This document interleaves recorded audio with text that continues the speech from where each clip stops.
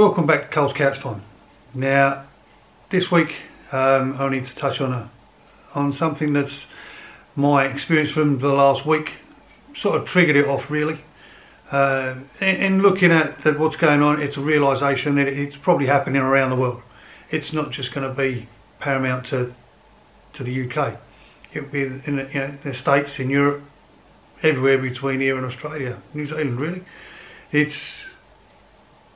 It's called WOBS, W-O-B-S.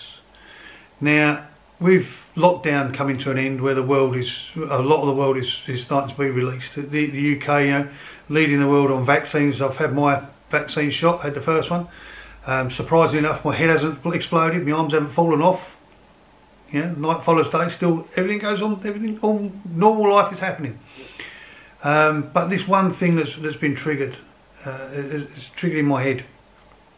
I've had some friends make some suggestions of subjects to cover, which I'll cover in time. I haven't forgotten about those guys. We will get to that. But as lockdown is coming to an end in this country, we're starting to get our life back to normal again. We're moving forward. Now, the thing that's become apparent is there is a scourge happening on the roads. A scourge, and it is a scourge basically. It's a danger. Number one, people are coming out of lockdown, and as I said last week, there's bad drivers. People are coming out of lockdown, and it's like they've forgotten how to drive. But not only that, I think where everywhere's been shut, and you haven't been able to go out for a meal, you haven't been able to go to the pub, you haven't been able to play golf. Things have been limited of what you can and can't do. And obviously, some shops have been open. Supermarkets have been open, cycle shops have been open, everywhere else has been shut. So your chances of what you can and can't do have been very limited, which has sort of brought about the birth of Wankers on bikes, WOBS. This lot here, okay, we see these guys, and you can be driving down the road quite happily, and there's a line of traffic. What the fuck? The traffic, we're moving at 6 miles an hour, 7 miles an hour, a line of cars in front of you. What the fuck is going on? Then you realise there's some arsehole on a bike that's dressed in lycra that thinks he's on the Tour de France. The tour's gone, everyone else is gone, and there's this idiot still fucking riding along. But what I noticed the other day, where the place I was sitting, there's a cycle lane.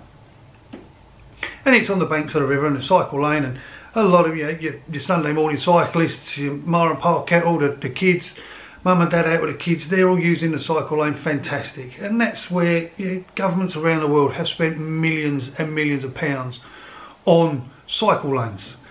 So people, recreational cyclists, can use them. They stay off the road, they're not a danger to anybody, they're not a danger to themselves, and they're not a danger to other road users. They don't pay tax, they don't pay insurance, they don't pay to use the road. So this is a gift for these guys. Stay in the cycle lane, that's where you belong, and that's fantastic, and I don't have an issue with them. What I have an issue with are these wankers that dress in their lycra. They think they have a body like Linford here. Linford worked really hard on his physique, on his fitness. Look, he had a body that any of us would have been proud of when we were a lot younger. Right now we've got too many grey hairs. But when we were a lot younger, you have a physique like that, you think it's fantastic, and it shows he worked hard. This guy was royal, just athletic royalty. He was brilliant. The country followed him, we all supported him. Go Linford in the Olympics, fantastic, brilliant. And all these guys in lycra now think they look like this guy. Unfortunately, reality strikes. You need a touch of reality. You do not look like Linford. No. What you look like is this bloke. You resemble more Homer Simpson than Linford Christie. You're overweight. You're not fit. You haven't worked on your physique. You haven't worked on your fitness for years. But you have a bit of money kicking around. You've got a bit of a midlife crisis. You think the wife might bugger off and leave you. The kids are looking at you going, Dad, you're a pathetic loser. You don't really know what's going on in life. So you think, I know, I'll go and get a flash bike, get some pretty coloured lycra, and off I go. Really? Okay. You want to do that? That's up to you. You want to do that? That's fine. But stay in a cycle lane. Don't go on the road. Because in the road, you're a danger. You're a danger to yourself. You're a danger to everybody else on the road. But you're a pain in the arse as well. You're a fucking nuisance. What you should be doing is saying, where's there a cycle track? Is there an indoor cycle track? Oh, go there. Go stay there. Don't care. You're out of the way. You're not offensive to anybody. The way you look is not offensive to everybody. You wearing your weird pinks and yellows and green lycra, and you think you're on a Tour de France. You're not, guys. You're an embarrassment. You are really embarrassing, and you're a group of people who have not accepted you're getting old. Your days of being young and fit and hip and terrific are long gone behind you. You probably were never even there in the first place. You look terrible and you're a danger on the road. And as I said last week, there's a lot of bad drivers out there that you're just adding to the carnage that's on the road.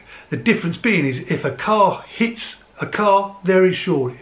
Trucks, lorries, we all pay insurance, MOT, road tax. So if you have an accident, you're covered. Cyclists, you pay nothing. You shouldn't be on the fucking road. There's a cycle track, stay there. Don't go on a cycle track. Go anywhere else, bar the road. You're a fucking nuisance. You don't think about the road rules. You drive along a red light and you'll go through a red light. Oh, there's nothing coming the other way, I'll go straight through. If a car hits you, you're dead. And it's the car driver that then has to prove his innocence because you're a fucking cockhead. You drove straight through it. You're a fucking idiot. You disobey the road rules completely. You ride along 2, 3, 4 abreast, all having a chat, all thinking you're fantastic. And then when a car driver has a go at you, you look at the car driver as if they're on drugs. How dare you speak to me like that? We're allowed to be on the road. Yeah, you are. You are allowed to be on the road. They don't make it safe. They don't make you brilliant. What you should be doing is staying to the fucking... When we were kids, well, I can remember when I was a kid, we had a cycling proficiency test at school. And it goes for 3 or 4 weeks when you're at school, and they teach you how to ride your bike. They teach you the road rules.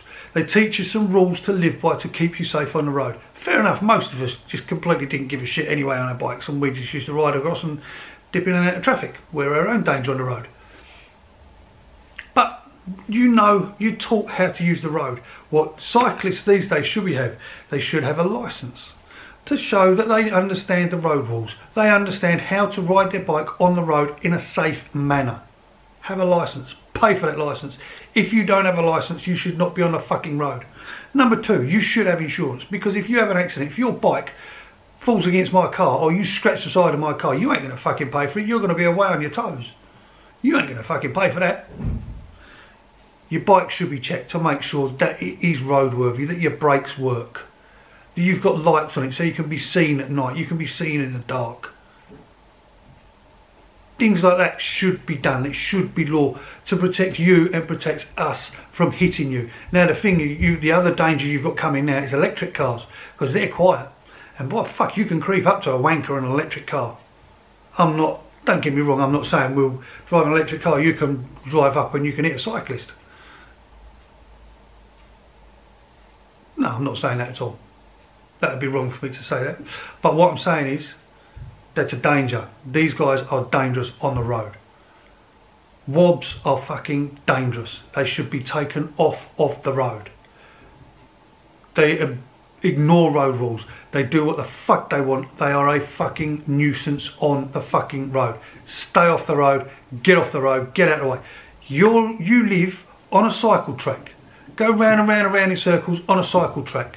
Go in a cycle lane. Stay off the road. If you're on the road, you are a fucking danger. Remember, you look like a bag of shit. You're not young, you're not fit, you don't have a physique that people want to see. When a car driver is sitting behind you, when I'm sitting behind you, all I can see is your fat ass falling off either side of a fucking little saddle.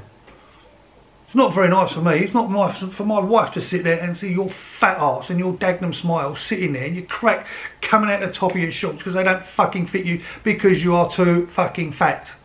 Stay off the road. You're a cocksmoker. You shouldn't be there. You should be staying off the road. Stay out of the way. Leave people alone. Leave the roads to the car users and the vans and the motorcycles and people who pay and go through tests. to be on the road. You don't do any test, you don't pay to be there, and you dress like a cockhead. You should not fucking be there. Anyway, what I'd like to say is, you know, everything's lifting up now. Like we said, lockdown's lifting. Life will come back to normal. Hopefully somewhere in the world you're looking after yourself, you're staying safe. This is, you know, Carl's Couch Time. If you like it, give it a thumbs up. Leave me a comment below. I'll always try and get back to your comments. And yeah, subscribe, share with your friends. Thanks very much. Ta-da for now.